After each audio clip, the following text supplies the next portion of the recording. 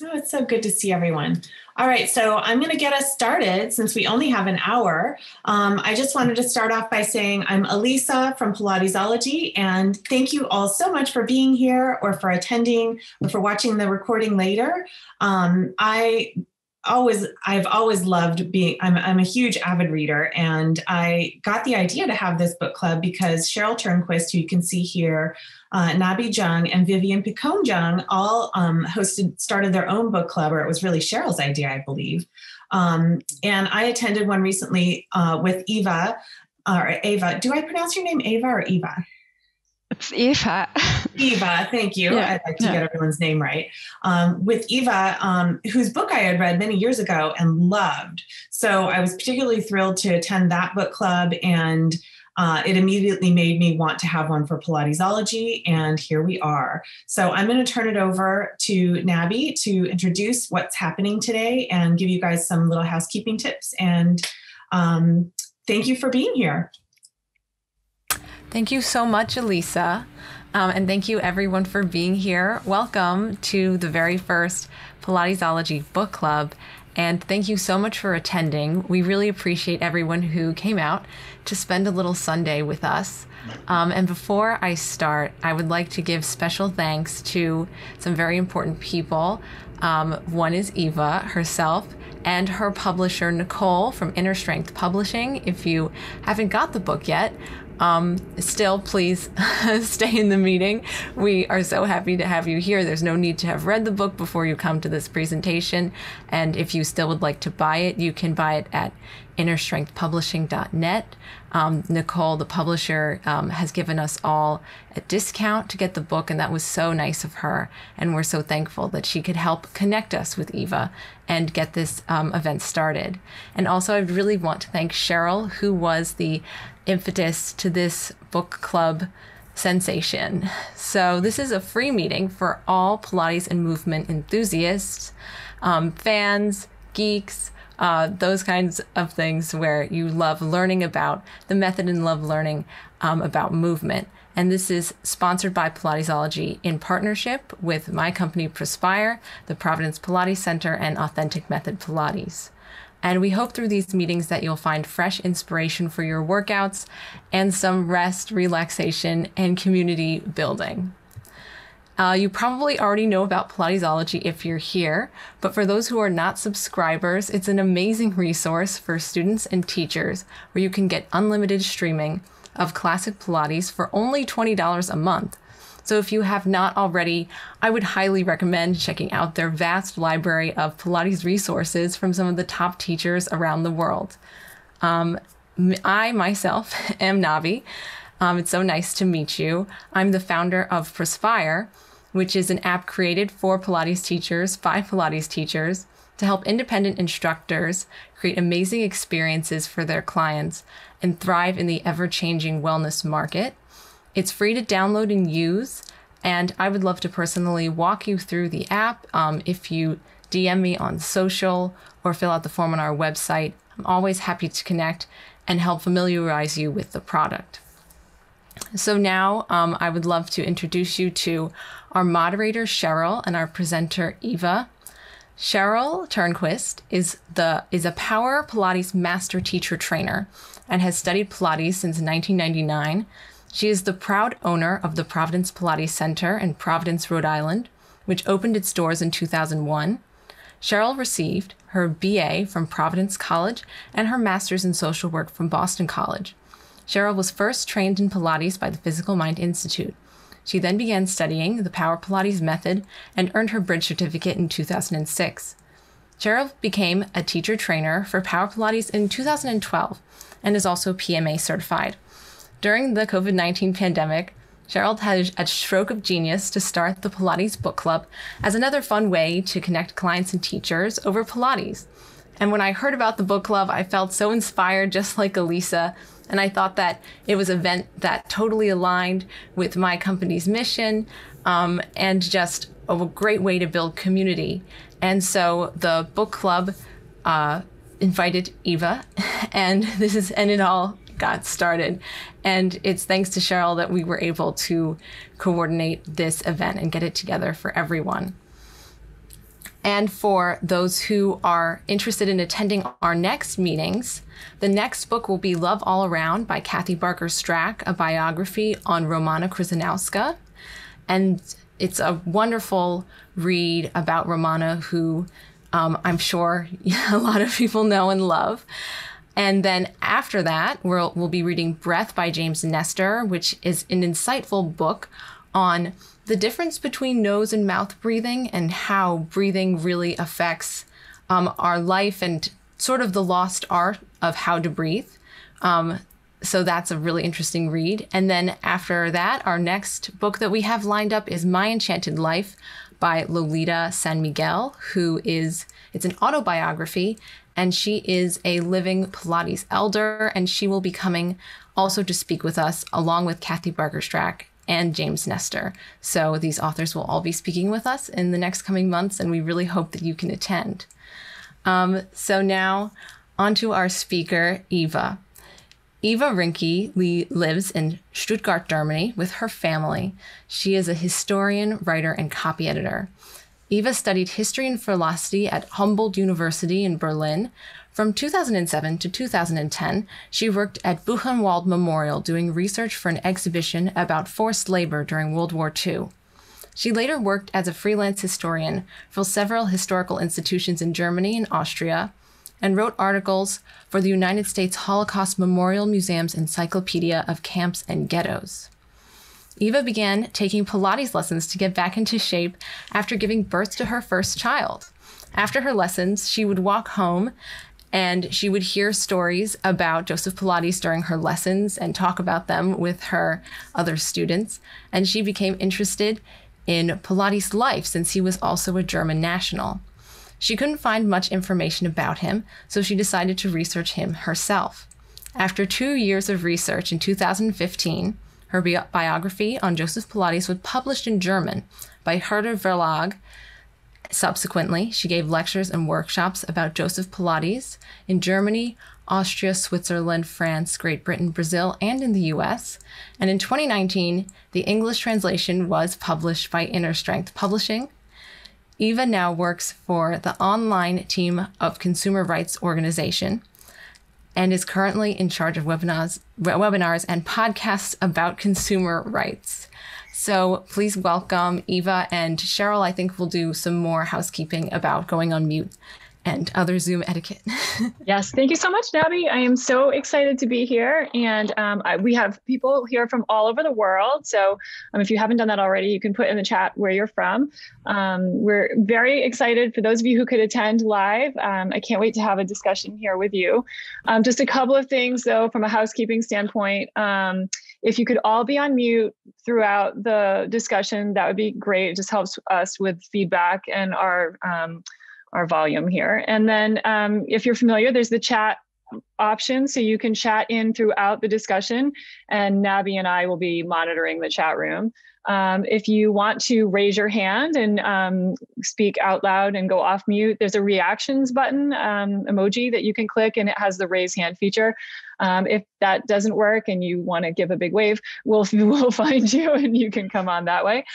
So we do want this to be interactive. Eva has an amazing, super interesting presentation that I can't wait to watch here with you guys. And after that, we'll have some time to do some questions and answers. So Monica here is from Mexico. We have people from Austria, the East Coast, the West Coast, Houston, Greenwich, Connecticut, San Diego. So everybody, thank you so much for attending. I know that you're going to have a great time this hour that we're here together. So without saying too much more, I'm going to pass this off to Eva. She's going to start her presentation and we can take it from there. Go ahead, Eva. Hi. Hello, everybody. I'm so happy to be here today, and thank you everyone for coming. And yeah, it's just wonderful to see some live people. We're still pretty much locked down here in Germany, and yeah, it's just great to see you all, and I'm really looking forward to answering your questions. I hope you have many questions about Joseph Pilates and his life and his time.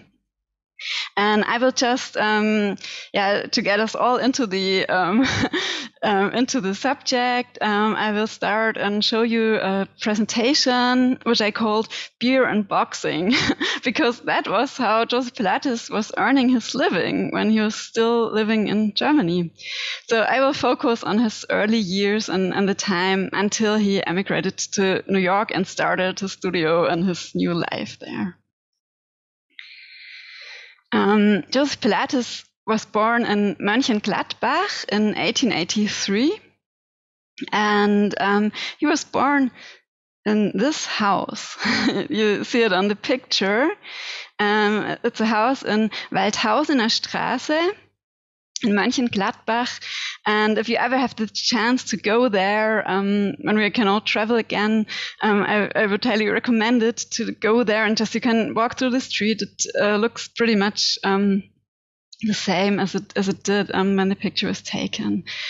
Joseph Pilates, the name derives from a homestead which was close to Mönchengladbach. It was called Pilatesgut, and until today, in the area there are many people with family names like Pilates, Plattes, and all that kind of names.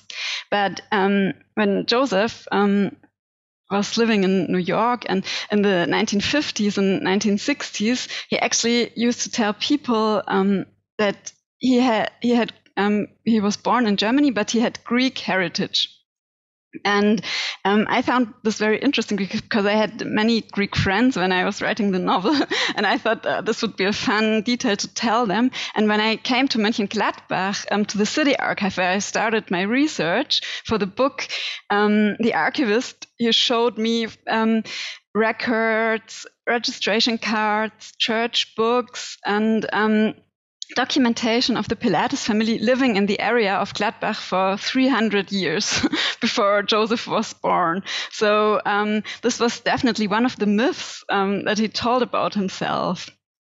And but fortunately, I found out many other things which were quite as interesting. So I went on and kept on doing research and started writing the book. Joseph's childhood in Mönchengladbach was actually pretty tough. So when I showed you the photo of the house, the family only lived in this house for 1 year, and they kept moving around in Mönchengladbach. They kept changing apartments. The family was growing bigger all the time. Joseph Pilates had 8 sisters and brothers, and 3 of them, the 3 youngest of them, died at a very young age. So when I saw this on the registration cards that 3 of the children died as babies and young kids, I wanted to know whether this was a tragedy or if this was normal at the time. And actually, it was. This was almost the average at the time. The child mortality was so high. For children of working class families, the conditions were so hard. This was before we had vaccination. This was long before we had antibiotics. So out of 5 children, 1 didn't live up to his first birthday. So this was really, families were losing many, many children. But there were also bright sides to Joseph's childhood. And I think one of the most important things that influenced his life and that made him the person he was so well known later in New York City was gymnastics, Turnen, as we say in German. And this is a picture of Friedrich Pilates, Joseph's father. And this is a group of gymnasts. He was an active member of the local Turnverein, the gymnastic club. And as you see, he is leaning on a pair of barbells. So this was actually weightlifting, strength training was something that Joseph Pilates knew about and learned about when he was still a child and a young man. So he was actually among the pioneers of weightlifting, because weightlifting was only developed in the late 19th century, this was only the beginning of bodybuilding and strength training. And Joseph Pilates was there from the beginning. So he was self-taught. He never had a job training in the area of health or body culture, but he was taught a lot by his father as well. And there were many things he could, he was influenced by in his youth and childhood in Germany. When he had finished school, he had to finish 8 years of school. This was compulsory in Prussia at the time. And this was how they were able to end child labor. He did job training, but not in the area of body culture. He had to do job training as a brewer. So he was actually a Bierbrauerlehrling, as it says here in the old German writing, which is really difficult to read. This was the first place he lived after he had moved out from his family's house. So he was an apprentice of beer brewing in a really small, what we would call today, microbrewery. It was in a restaurant which had its own brewery in the back, which was really normal at the time. But it was also the time when the big breweries started emerging in Germany, and Joseph Pilates worked there as well. This is a picture of the Viersener Aktienbrauerei. It was in Viersen, which is a city near Mönchengladbach, where Joseph also lived for some time, and he most probably worked there.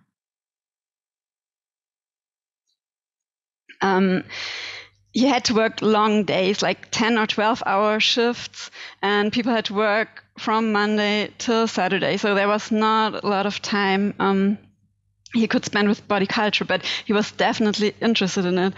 And he took in a lot in Germany, because at that time, in the beginning of the 20th century, there was a huge body culture scene in Germany. And there were so many different ideas and methods, and also almost cults.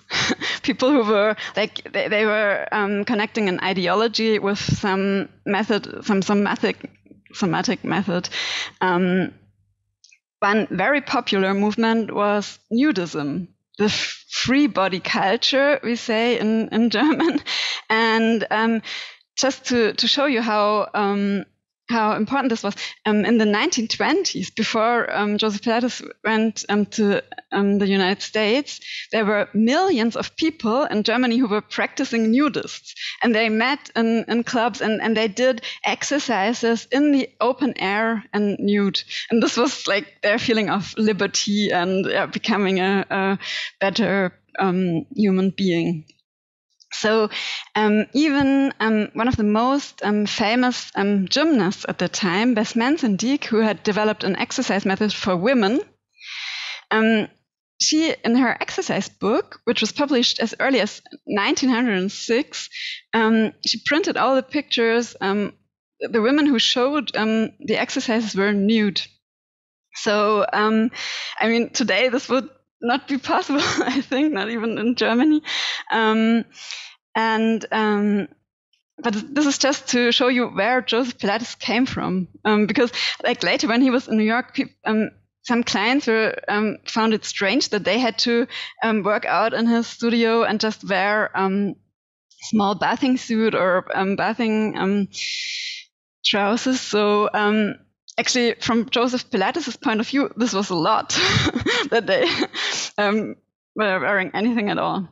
So he didn't have a lot of time for this, for body culture. He got married very young, at young age. He got married to this woman, Maria Tuttmann. She was his first wife. And she brought one son who was 1.5 years old into the marriage. And they had 2 more children together, daughter Leni and son Hans Heinrich.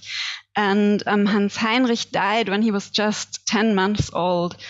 So you see, the situation was still very much the same. Like the conditions of working class families at that time were still really tough. And shortly after, or some years after their son died, Maria also died when she was just 31 years old. So she died in 1912. This is her mother, Louise Tuttmann, Joseph's mother-in-law. And she was the one who actually raised Wilhelm, Maria's elder son, while Joseph sent the daughter, after Maria died, Joseph sent their daughter Leni to live with his father and brother. Maria died in 1913. There are several versions. It's not clear, and I was not able to find out whether he left Germany in 1912 before she died and came back for her death, because he was the one who signed her death certificate, or whether he left after her death.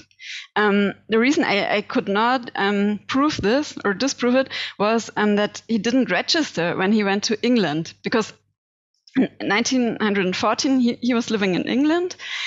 He went there, he went into the country illegally, which was really normal at the time for German workers.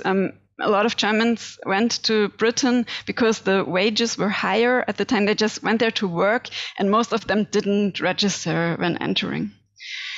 So in 1914, Joseph Pilates was living in England, and this was not a good time because in the summer of 1914, the First World War started, and Britain soon decided, in the fall of 1914, decided to intern civilians, male civilians of military age who came from Germany, Austria, and Turkey, from the enemy countries. They were interned in order to prevent them to go back to their country of origin and join the army and fight against Britain. So Joseph was interned first in Lancaster, in an internment camp, and then he was sent over to the Isle of Man, which is in the middle of the Irish Sea, in the middle of nowhere, actually. And there was the biggest internment camp for civilian internees. There were more than 20,000 men interned in a huge camp. They were living in wooden barracks, and you see the wooden the wood on the floor, which was really important because it was raining most of the time on this island. So most of the time the floor was just mud, and this was the only way you could move from one area to another in the camp. For most of the internees, this was a really horrible time because they had been ripped out of their life. They were not able to provide for their families anymore. And they didn't know how long they would have to stay there. Nobody knew how long the war would go on. So one of the most important questions was how to spend the time in the camp and how to give them a sort of purpose, not to stay sane, because that's actually we all know it now. That's the most difficult thing if you're locked in somewhere. So there were some organizations who were helping the internees to set up activities, to set up workshops, to get jobs actually in the camp. And one of the important activities was everything connected to sports. And there was a huge boxing scene in the camp. And this was really high quality boxing training, what they did. Because when these men came back to Germany in 1919 after the war, they won all the titles in all the weight classes in the German boxing tournaments in the first half of the 1920s. So they really did something with their time. And Joseph Pilates was part of that. He became an important figure in the camp, and he was involved in he was acting as a referee for boxing matches, and he was also starting to develop his exercises and working out with his fellow internees and to help them keep strong, but also to keep sane. And I think the time in the camp, for most of the people, it was really traumatic. But for Joseph Pilates, this was the time when he found himself, and he actually changed his vision of himself and became a sports teacher. And that was what he did for the rest of his life. There's another thing I found from the camp. I found this in the Federal Archives in Berlin. This is a leaflet from the camp announcing a circus show, a vaudeville show. And Joseph Pilates took part in this, and he did a modern strength act along with three other internees, and they called themselves the Four Pilatos. And they did another thing. They called themselves the Pilates Company, and they did balances on chairs and ladders. And this is actually the only written proof I found of him taking part in a circus, because that's another story he told a lot when he was in the 50s and 60s, that he had been traveling with a circus. I don't know, he might have, but he was definitely taking part in this circus in the camp. So when he came back to Germany in 1919,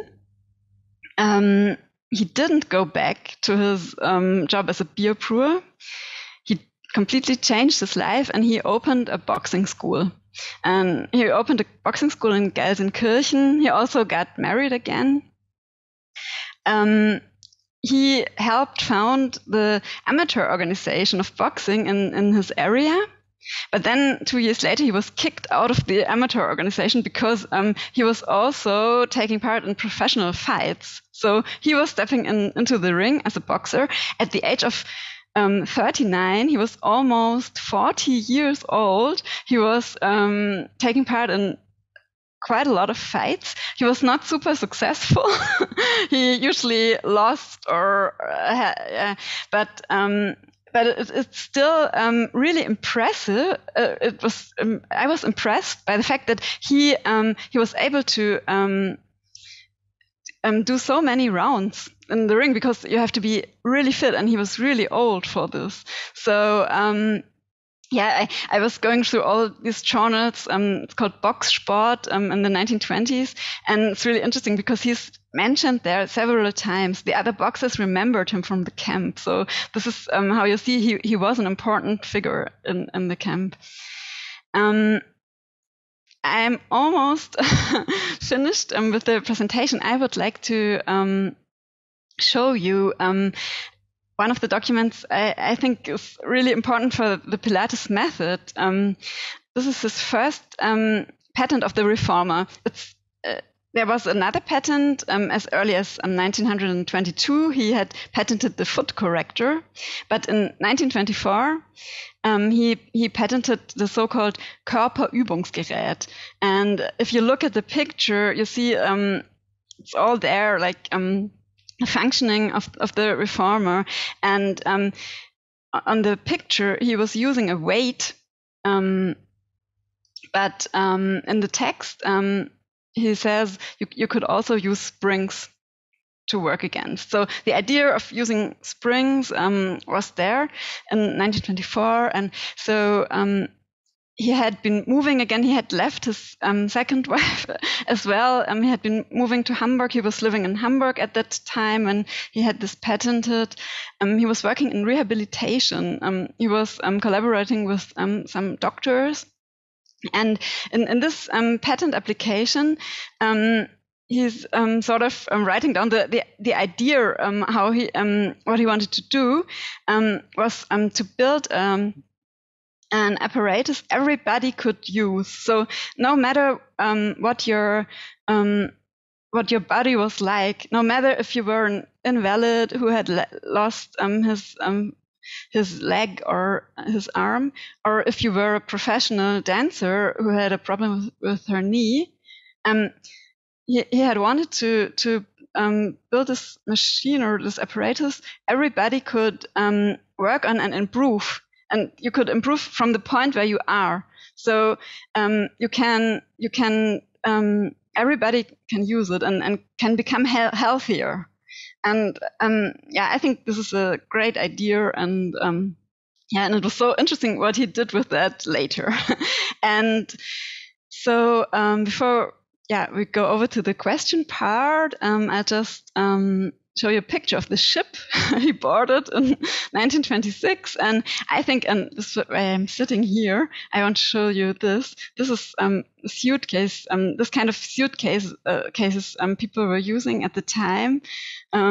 These huge wooden boxes, actually. And I think in one of this, he had his stuff and he was taking it with him to New York. Yeah. Thank you very much. And I think, Eva, that is so fascinating. I love the pictures and the historical perspective that you just brought to that presentation. So very cool. Thank you. Yeah, so it's just, there's so much. I would like to open this up to questions. If anybody would like to, again, use the reaction emoji to raise their hands. I can call out and you can go off mute and speak, or if you'd rather just chat into the chat, please let me know. Elisa just asked, are there Turnverein clubs still in Germany, Eva? I said that right. Yes. Turnvereine, of course. My children go there. Yeah. Mm-hmm. Yeah. They are still in existence. And how have they changed from what they were like before? Yeah, they have changed a lot. I mean, the Turnvereine, they were actually, they evolved in the 19th century and they were in the beginning, this was, the main goal was to do military training, like to get the male youth fit for war. That was the purpose of this. And this has really changed since, yeah. And they had, at that time, they had only the classical, some classical methods. And for instance, the Turnverein where Joseph's father was active was an exception because they also practiced boxing, which was really a special thing to do around 1900 because boxing was banned at the time in Germany. It was considered as an English sport, and England was the enemy. So people were, it was supposed to be unpatriotic if you did boxing. Oh, in this time. So yeah, it was only allowed to do boxing matches in the public after 1920. Oh wow! Okay, yeah. Excellent, awesome. Ali, you had your hand raised. Would you like to go off mute and ask? Oh, sorry. Yes, I will. Sorry. Victoria, I'll be right with you. I'm sorry, I've got my 4-year-old here. So that's okay, I get it. I want to thank you so much, Eva, for your book. It's phenomenal.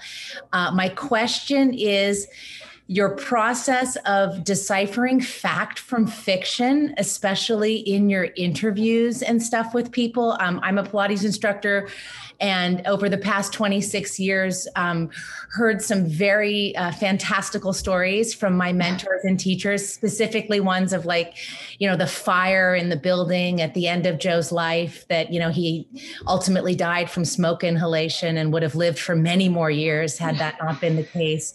So things like that, perhaps, I don't know if you heard things in your interviews that you then had to go and debunk in terms of writing, such a historically accurate piece. So that's my question, if that makes any sense.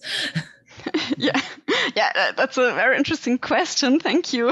And I think for me, this was one of the most interesting things in writing this biography too, because you really had to do some detective-like work to figure it out. Because the problem was that not only other people were telling stories about Joseph Pilates, which seemed wild, but he himself told so many wrong facts about Pasteur. For instance, he always said he was born in 1880, 3 years earlier than he actually was born, because he wanted to, to seem very young.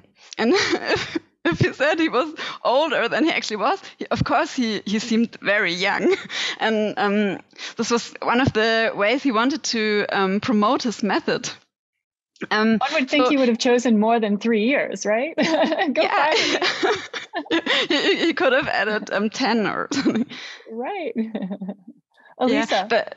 Elisa. I think I heard somewhere, maybe it was Kathy Barker Strack, she thought that when he came into the US, the date of his birth was recorded wrong. And it was like with the date that we see here in the US as to his birth date was just recorded wrong, but you have his original birth date there. Yeah.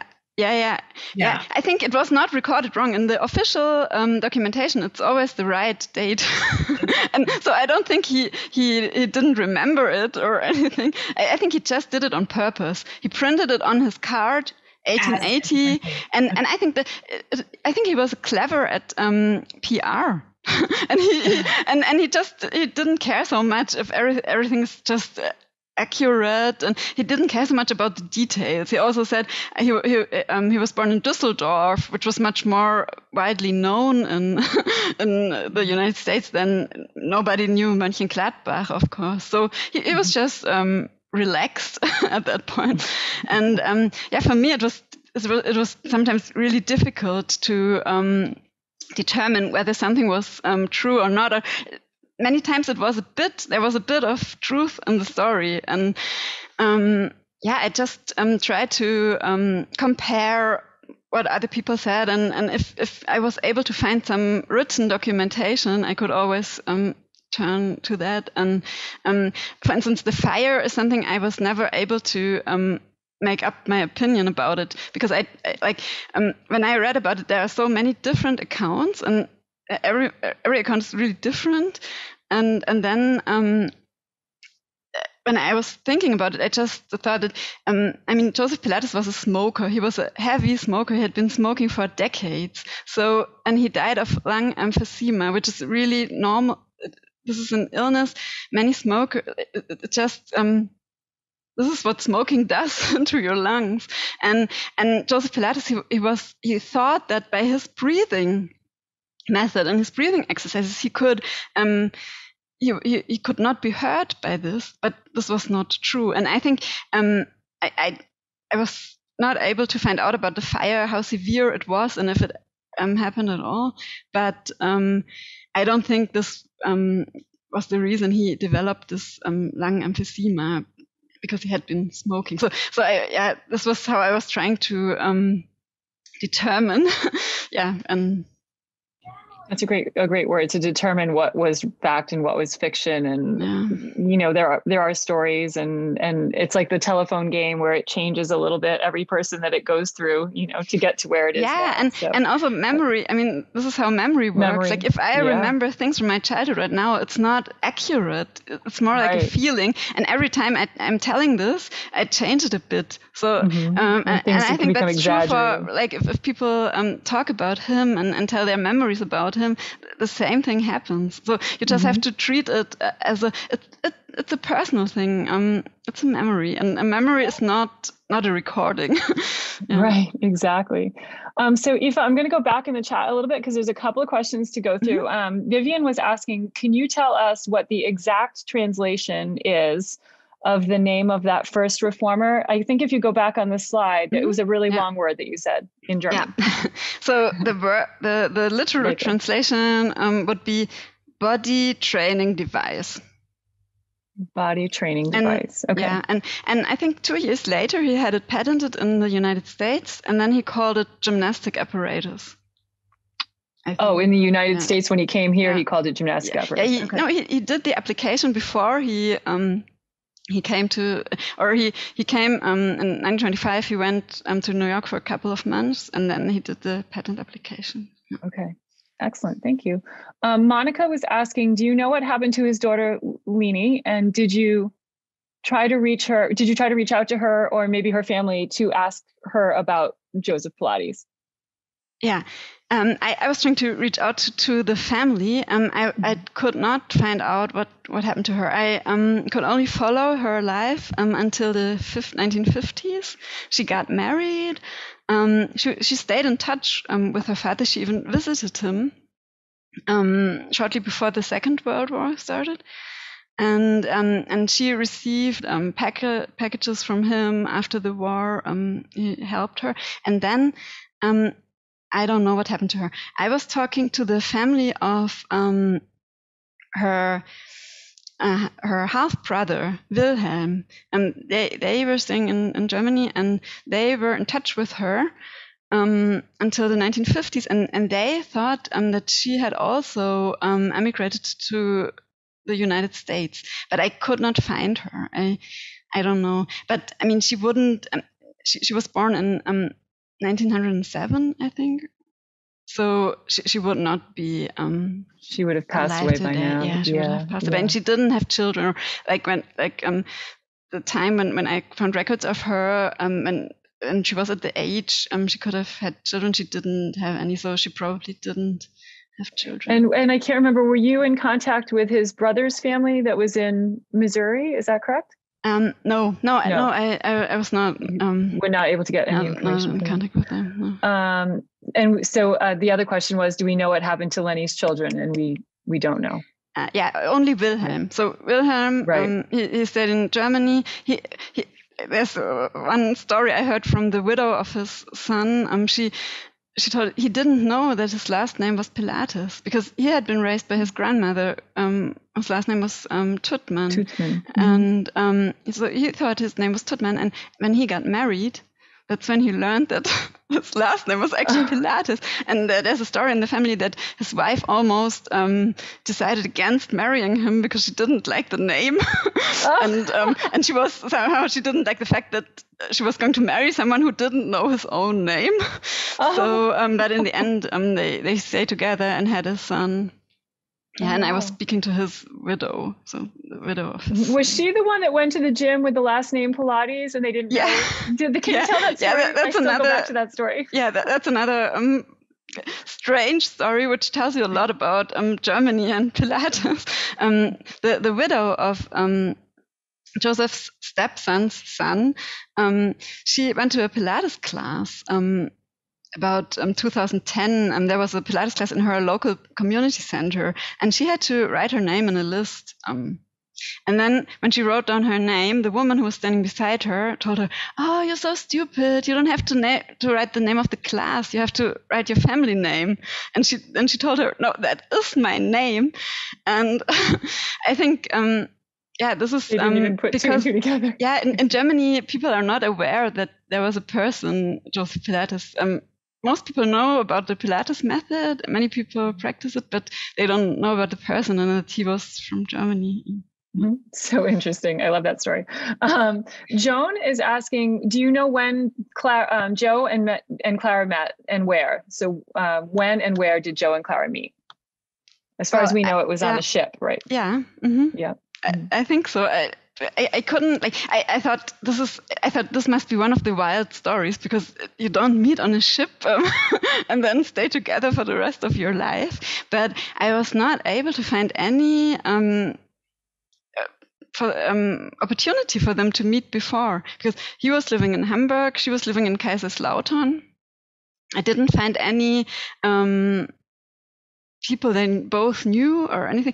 It might have been, they might have known each other, but Joseph Pilates had been married at that time and he was living in Hamburg with another woman. So I don't know if he, I think he met her on the ship. Yeah. It's quite the love story, right? Yeah. It's like the Titanic. It's quite the exciting story. Elisa also said, I'm going to read what she wrote in the chat. I've heard from different Pilates elders and sometimes videos that Joe taught people to use cold showers, scrubbing of the skin during showers, nasal cleansing, and skin exposure to sunlight and fresh air. Are these all trends from that time as well? You were talking about some of the trends in Germany at that time. Is this something that was being practiced on a more bigger basis? Absolutely. And I found, because I in order to find out more about, because that was really one of the things which was really surprising for me, this huge scene of body culture in Germany. I had not known about that. I had not learned about that in my at university or and I read some of the books, some of the exercise books, and everybody says you have to take cold showers, you have to scrub as hard as possible, and so I think Joseph he really took all of that in, and then he made his own he turned it into his own method. So interesting. Gaia is asking about the first photo that you showed was the building where he grew up, where he was from. And is there a plate on it, like a historical plate? And are people in that village or town aware of their citizen popularity nowadays because of him? Yeah, it keeps changing. They were not, absolutely not. And it was not the city who put up the plate, but it was Lolita San Miguel and Kathy Corey and a group of people from around the world who collected the money and convinced the mayor of Mönchengladbach to set up a memory plate. And it's next to the house. It's at the place, a small square next to the house. But now, actually, it's changing a bit. There's the Pilates Heritage Conference, which takes place every 2 years in Mönchengladbach, and they were really working hard to get in touch with the city council and the mayor. And last thing I heard is they are planning to name a square or a street after Joseph Pilates, which is really something, wonderful and something new. And maybe they're even thinking about setting up a small museum or something like that. Yeah, but that's still not. Very cool. Aoife, one of our participants asked if we could stop doing screen share so she could see more of a gallery view. So I don't know if we want to go off screen share for a few, and then if we have to go back onto it, we can. Yeah. Thanks. And then there's everybody. There's still another question from, I'm not sure of the name, but it looks like maybe this person writes, according to some records, Clara had a brother in New Jersey. Do we know anything about that? I'm not sure if you did much research on Clara because your work was more on Joe. Yeah. I didn't do research about that, but it's quite possible because there were many. Also, two of Joseph's siblings had been emigrating to the United States, and many people. Joseph and Clara, they were quite late in the 1920s. This was actually the end of the big immigration waves from Germany. But in the late 19th century and the big beginning of the 20th century, there was millions of people coming to the United States from Germany. Mm-hmm. Okay. I want to be mindful of time, so we have about 10 minutes. And Aoife, the next Eva in Austria. Would you like to go off mute and ask your question? Hi, Eva. Hi. Wir könnten noch Deutsch sprechen, aber I'm speaking English too, so everybody can understand me. Do you know something about Max Schmeling? They were together. I read it in your book and also in some. I'm also a history teacher, so I'm really interested in that. I'm so thankful that I can take part here. Do you know something about this connection between Pilates and Max Schmeling, the boxer? Yeah, I was trying to find out about this because this is just so interesting. And Max Schmeling, he's so popular in Germany, especially. This would have been. But the problem is, I only found out that they were connected via Nat Fleischer, and Nat Fleischer was a boxing journalist from New York, and he. Had been traveling in Europe several times to find boxing talents. And he says in his book that Joseph Pilates introduced him to Max Schmeling. And Nat Fleischer was also the one who convinced Joseph Pilates to come over to New York and set up his studios there. So that's...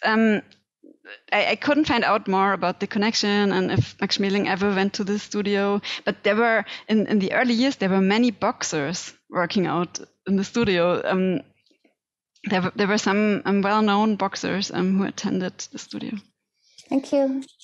Thanks. I want to respond back to that last question about Clara's brother. And Elisa did write in the chat that I think the next book club with Kathy Barker-Strack, who had some research, I think, on Clara, might be able to tap into that question to answer. Yeah, and I can only say that this will be a great book. And Kathy Buckestrike, I was really a lot in touch with her because she did so much research about everything. She found so many people who could still tell her something about Joseph and his family, and she wanted to know about everything.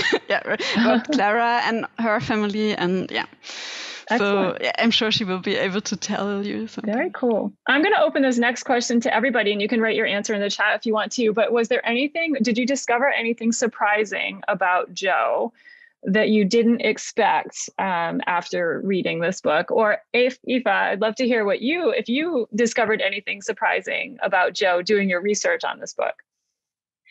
Yeah, many things. I think so. For me, it was really so surprising that he was so much into boxing, because I absolutely hadn't associated boxing with Pilates, which was like, for me, it was always this group of women doing Pilates exercises, and I thought about Madonna and famous actresses, and so this is really surprising to find out that he was actually a boxer, and yeah, that was one of the things. Yeah. I was surprised when I read it that he had been married a couple of times. I didn't, again, like Ali said, you hear stories, and I don't know, I didn't realize the history, the lineage of that. So that he had, a couple of children. That was surprising to me. Elise writes, she was surprised that almost all the stories that Romana told us were not true. Monica, that he liked women a lot, and Clara was okay with that. Oh yeah, that was another one. Yeah, I was surprised by that too. Yeah. She tolerated things that I don't think I would have tolerated. Are there any other questions? I have another one that I can ask, but if anybody in the group has a question, just let me know. You can either raise your hand or put it into the chat. But I was going to ask Aoife, do you know anything about Hannah and what happened to Hannah after Joe's death? No. I was not even able to find out which her family name, because I found about 5 different versions of family names, and I couldn't find her. I was looking for her on Ancestry, and I couldn't.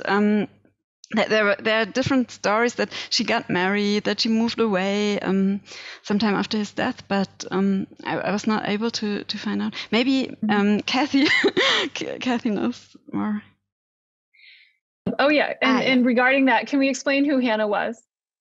Hannah was she was working in the studio, and so many people remember her as like the one person who was always there, and she was doing everything in the studio and helping Joe and Clara, because I mean in the time when the studio was really successful in the 50s and 60s, they were old already, so they needed help, and Hannah was and I'm probably not going to say her last name right, but is it Sakmirda? Is that how you say it? Hannah Sakmirda?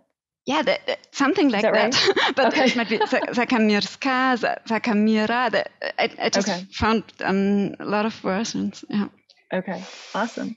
And then there was some questions the last time we had met about the apparatus and the patenting of the apparatus, and how the apparatus kind of came to be. And then, there was questions about, did he know Gratz and have a deal with Gratz? Or can you speak a little bit about the apparatus once he was in New York and what that looked like or how that worked?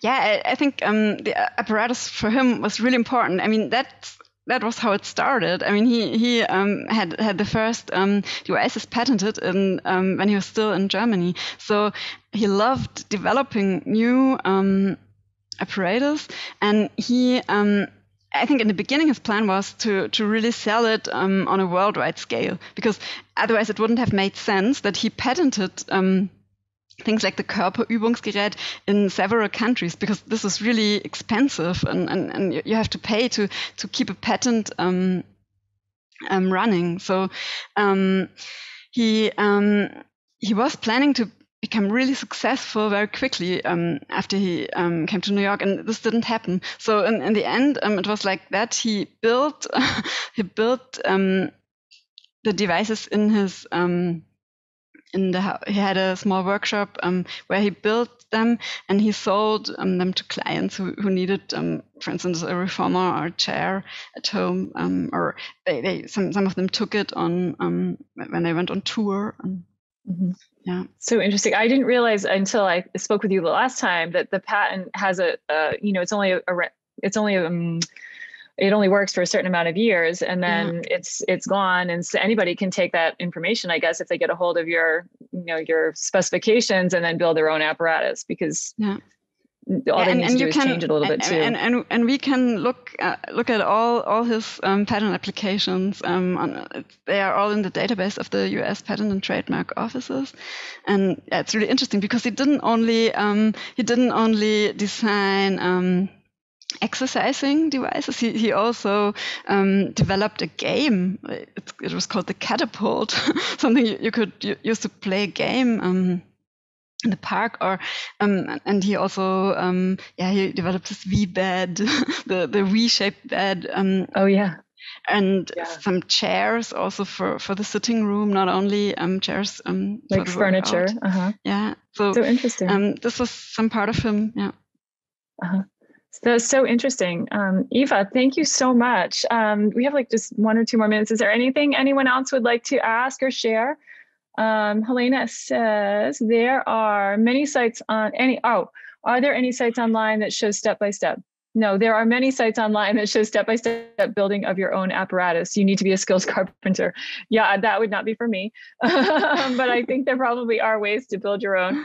Elisa, you can see a video of that on Pilatesology. We visited Joe's summer home in Beckett, Mass. And there is some do-it-yourself. Oh, that's very awesome. So cool. Yeah. I'd be afraid to tackle that project, but I think that's a great idea. There's nothing for a reformer, but I'll say that we do have directions for a ladder barrel. I believe a pedipole, a 2x4 if you're doing your foot exercises. Maybe the beanbag. I know that there's some of those. Beanbag is really easy to make, and you can use the same instructions for the ladder barrel to make your own small barrel, because the barrel is the same size. Right. So awesome. Thank you so much. I would just like to say a huge thank you to Eva for being our first Pilatesology book club presenter. It was amazing. Thank you and so much. I love that. I always say I would love to do round 2 with you, and we can go into his middle years maybe or something. I think that was great. So thank you.